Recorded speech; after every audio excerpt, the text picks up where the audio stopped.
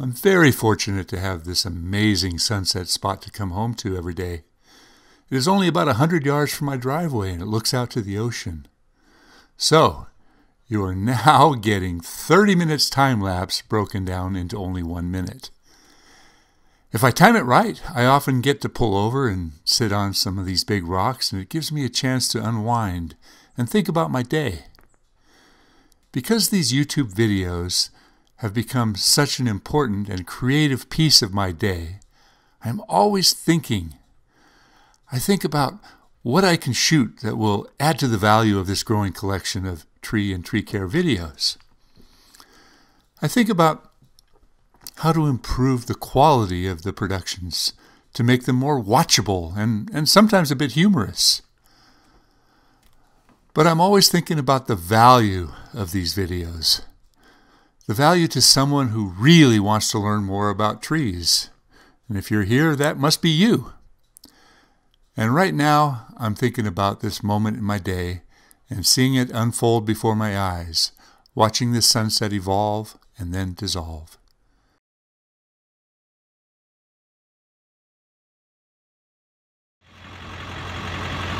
You know, here in California, we're so fortunate to be able to grow avocado trees.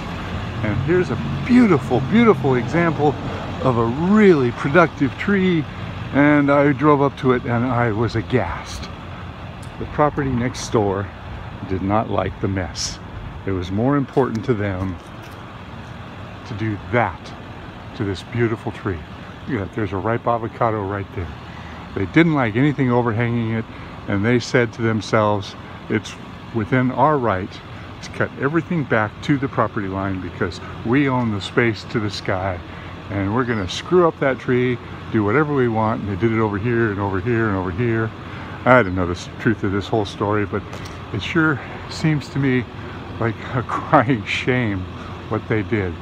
And clearly this was not done by anybody that knows how to prune a tree.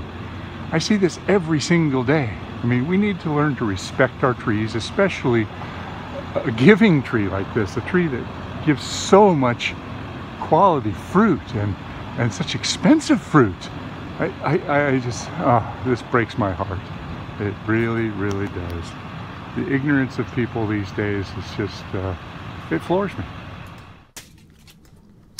So here's another interesting little tree that we got into. This is a fruitless mulberry. And if you're familiar with this tree, it is a tree that is often cut back severely, often referred to as pollarding, but realistically it's butchering. And this tree has been cut back and cut back and cut back so many times in its life that it is just riddled with decay. There is so much rot in this tree that I can't believe that it's still sprouting out. So last year was the first time I got to this tree, and I told this old woman, I said, you know, let's not do it again. Let's keep some integrity to this tree because it's going to be gone in just a few years. Let's just shape it, bring it down so it doesn't get too heavy, but let's leave all the buds. Let's leave it full.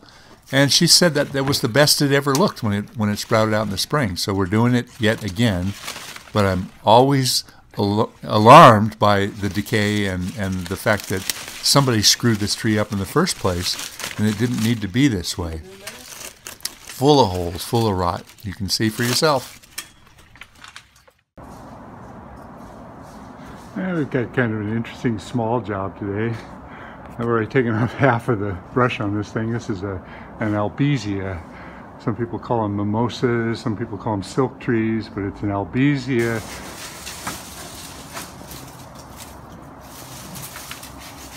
But anyway, it's in a really tight spot. It's in this tiny little corner of this little backyard. And the only way we can get it out of here is through the garage. There's no access.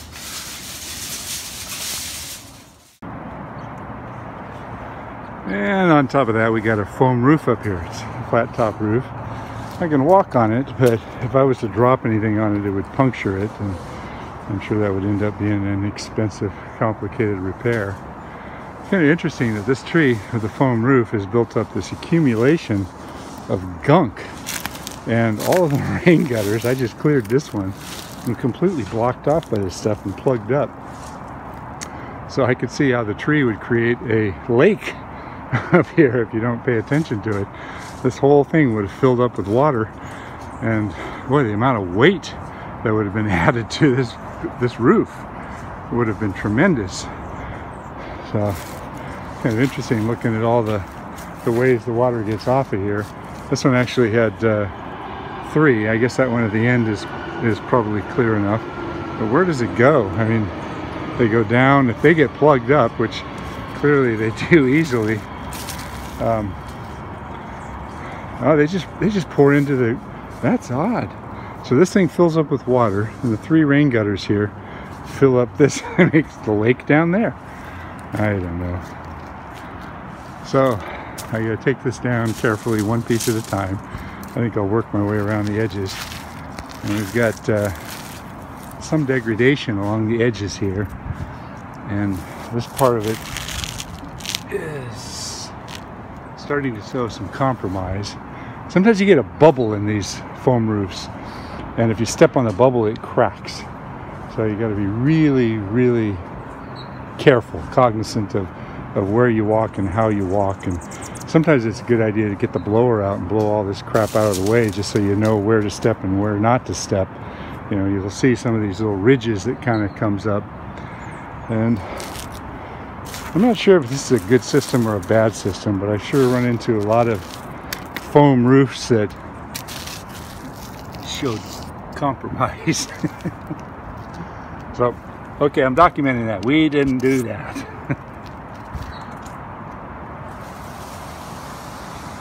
As it rains, water will get up underneath there and get up underneath and get down into the main part of the building. All right, back to work. All right, here's one of the rain gutters, which is clearly clogged up. I have to get in there and really get all that stuff out of there. Both sides. That's not my job, but I'm gonna bring it to their attention. Look at this. This is one of those little bubbles I was talking about. If I step on that, it'll crack. And then all the water that comes in here will go into that little crack and seep down into the underlayment.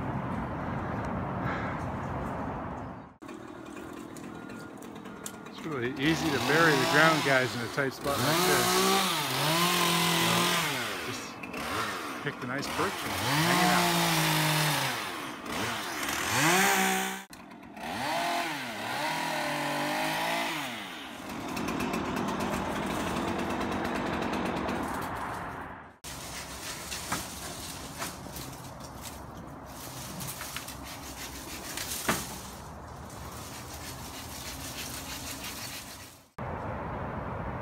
Uh-oh, something's going on over there.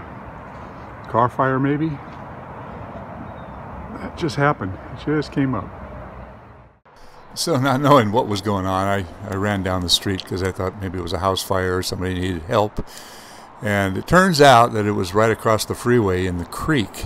And I'm guessing it was a homeless encampment or something that got out of control. But a little bit of excitement for the day.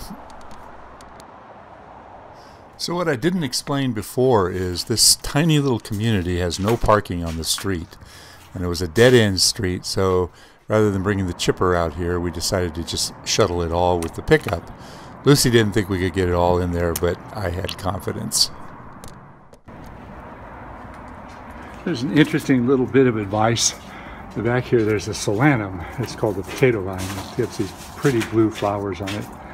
And if I cut this off of the ground, because it's a vine, the root system will come back and it will vigorously grow, and all these sprouts will come up. But if you take the dominant sprout and cut everything else off and stake that one, and when it gets up about this high, you pinch it, and then you'll get 2, and you let those grow, and the 2, you'll pinch those, and there'll be 4, and then there'll be 8, and by the time this gets up about 5 or 6 feet tall, which will just be a few months, then you can start training it and let it weep over, and you'll have a really nice plant that'll come back quickly and vigorously.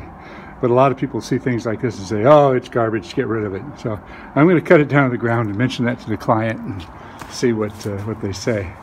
This is the bottom of the stump of this albizia. And it's interesting, there's a couple of little Ganodermas growing down here, down over here. I don't know if you can see that. Ganoderma applanatum. So there was a bit of decay happening in this old tree, but really pretty wood. Look at the wood. I've never milled this type of wood, but I'll bet it would be beautiful. It's a tropical wood, but it grows in California. So, back to the job. We're finished, and this is a clear-cut case of wrong tree in the wrong place. They had this tiny little growing area, and the roots from this albizia spread out underneath the concrete and cracked it and lifted it, and every piece of wood that we dropped on there, you could hear that it was hollow. So, like I said before, we ended up putting everything in my truck, and I got up there with a chainsaw and cut and got it all cut down, and yeah, we pulled it off. So now I got to go unload this. So let's go full circle back to that sunset that I talked about in the beginning here. It was an interesting day, a long day. Nothing too exciting and special, but I hope you learned a little bit, and please subscribe if you're not subscribed, and please pass this on. Thanks.